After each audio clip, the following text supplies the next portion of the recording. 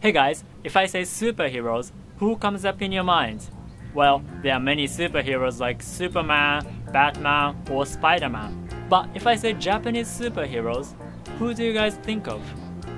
Well, there are of course Japanese superheroes like Ultraman, Kamen Rider, or Go Rangers.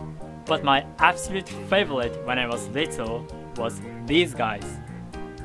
They are called Live Men. Actually, this kind of series is extremely popular in Japan. I googled it a little bit, and apparently it's been running since 1975. Well, that was even before I was born. So here's the thing. Do you notice any difference between American superheroes and these guys? Well, obviously with these guys, there are 5 of them. Why do you need 5 people? Because they need to fight together. They need to make a collective effort.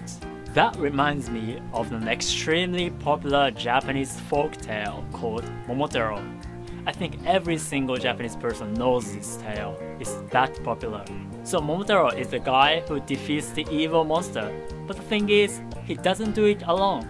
He hires a dog and a monkey and a bird along the way to help him.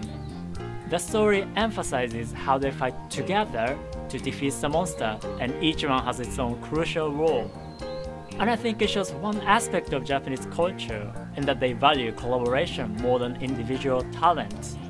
So, what do you guys think? Do you agree or disagree?